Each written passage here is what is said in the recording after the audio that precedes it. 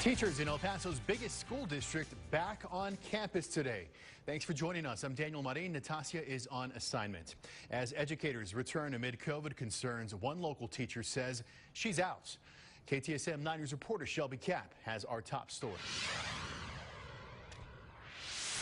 Ahead of the first day of in-person learning for EPISD students, one teacher put in her letter of resignation today, telling me she does not feel comfortable returning to the classroom.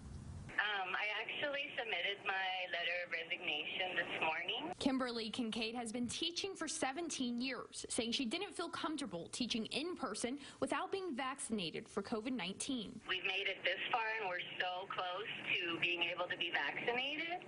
I just don't understand it. Kincaid adds that she's on the list to be vaccinated but hasn't received a call yet. I put myself and my significant other on the list right away with UMC and the city, but we haven't received any information yet. Telling KTSM she's fearful after losing her mother to COVID in October. It's an extra scare for me. EPISD says they are working to get their staff on the list to be vaccinated. So those that have been trained to provide COVID testing, school nurses, and like I said, those employees that are 65 and older. Those are the first group, again, since that's who's being prioritized in the community. And after being out of the classroom since March of last year, EPISD says they understand returning is difficult. And now coming back to our roles, still in the middle of a pandemic, is hard.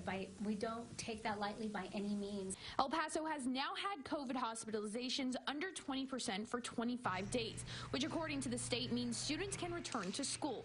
EPISD telling KTSM that on Tuesday, classrooms will only have 50% capacity or less, but adds that time is running out to return to the classroom. We have to get back to the classroom, especially by February 1st. Our TEA waivers expire.